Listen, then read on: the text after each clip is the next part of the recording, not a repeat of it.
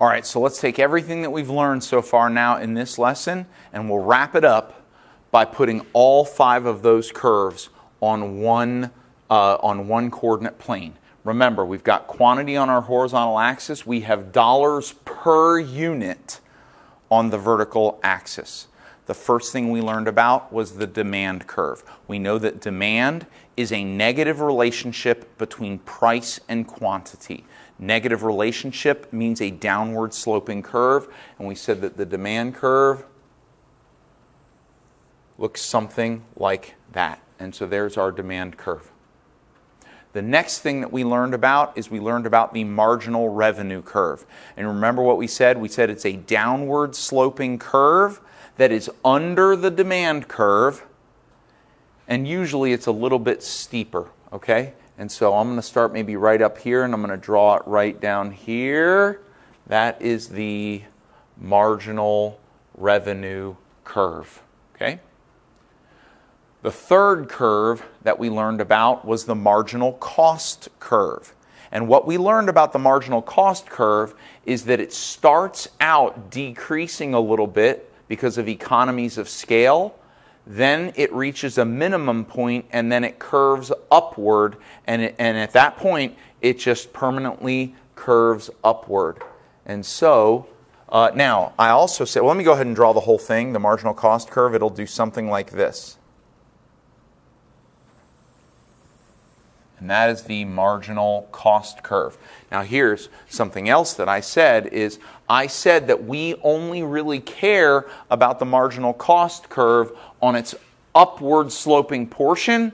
Therefore, I am going to erase the downward sloping portion. And what we're now looking at is, I typically draw it as a straight line for ease of understanding. And what you're looking at there is the marginal cost curve. So we've got the demand curve downward sloping. Underneath the demand curve, we've got the marginal revenue curve downward sloping. And now so far, the only upward sloping curve we have is the marginal cost curve. And now we have 2 more curves to graph, the average variable cost and the average total cost curve. Now, what I haven't said anything about is the relationship between the marginal cost curve or the average variable cost curve or the average total cost curve with the demand or the marginal revenue curve. For all intents and purposes, the marginal revenue curve and demand curve, they're related to each other, but they are basically independent of the cost curves. So the price and revenue curves are related to each other, and all 3 of the cost curves are related to each other. But they are independent of each other in terms of where they are on the coordinate plane.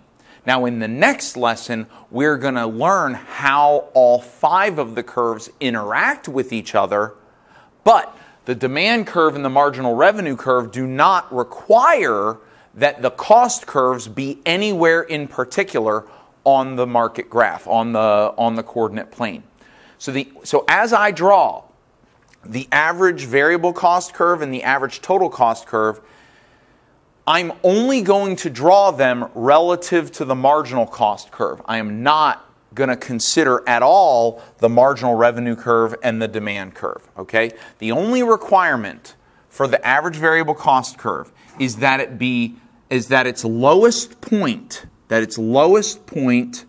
be where the marginal cost curve is. So that's going to be the lowest point of the average variable cost curve. And so from here, I'm now going to curve upward because we know that the average variable cost curve curves upward on the right side of marginal cost. And then I'm going to go this way. And we know that as it leads up to marginal cost, it slopes downward. So the average variable cost curve here is going to slope downward. It's going to hit a minimum where marginal cost is, and then it's going to curve upward. So now we have 4 out of the 5 curves, and all we have left is to sketch in the average total cost curve. And so what I'm going to do is I'm going to sketch it maybe up here. It does not have to be above the demand curve. It could be below the demand curve. It could be way down here. It could be way up here. The demand curve is irrelevant. But I'm going to go ahead and sketch in the average total cost curve right here. And the only requirement There's three requirements for the average total cost curve. The first one is its lowest point has to be where it touches the marginal cost curve. That's the first requirement.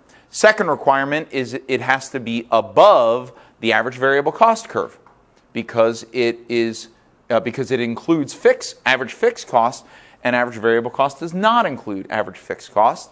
And then the third requirement is, as I sketch the average total cost curve, it has to get closer and closer to the average variable cost curve. And on the left side, it has to be farther and farther away from the average variable cost curve. So here's what I'm going to do. Going forward, I'm just going to make it get closer and closer and closer to average variable cost, so average total cost. And going backwards, I'm going to make sure that it gets farther and farther and farther away from the average variable cost curve. And so now what you are looking at here is all 5 of the elements that you need to understand for understanding market structure. A demand curve, a marginal revenue curve, a marginal cost curve, an average variable cost curve, and an average total cost curve. Okay?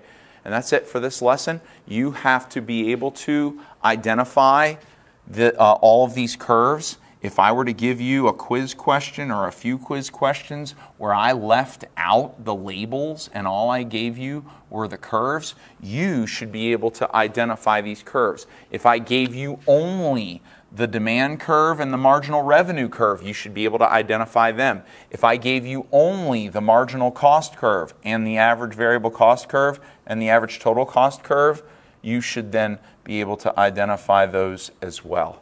Okay? That's it for this lesson.